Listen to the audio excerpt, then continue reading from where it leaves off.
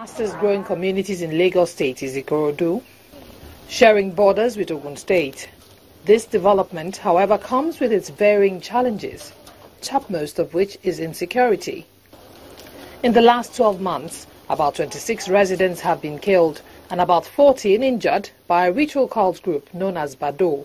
The attack, which kicked off from Okeota area in Ibeshe, spread across Ibeshe communities to Itamaga, Agbowa, Imota and Odogunyo areas of Ikorodu. Efforts by security agencies in Lagos to nip this ugly trend in the bud are not yielding results, as residents claim that some of the suspects handed over to the police are later set free by the courts and returned to the community.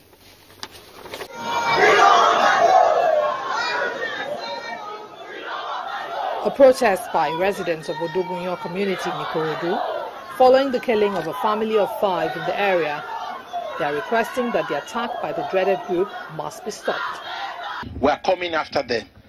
We are directing the security agencies to use appropriate force to get this whole area back to normal life. Knowing that the spate of attacks is creeping into bordering communities in Ogun State, the Commissioner of Police Ogun Command talks tough, saying that such killings will not be allowed in the state.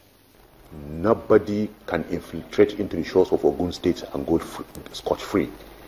We have had our tactical deployment, we have our covert deployment, we have zoned tactically the entire state into various operational zones, and we have been mopping up, arresting several cultists, recovering their arms.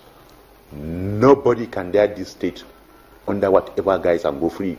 While some suspected members have been arrested in Ikorodu and handed over to the police, several other suspects have been lynched through mob action.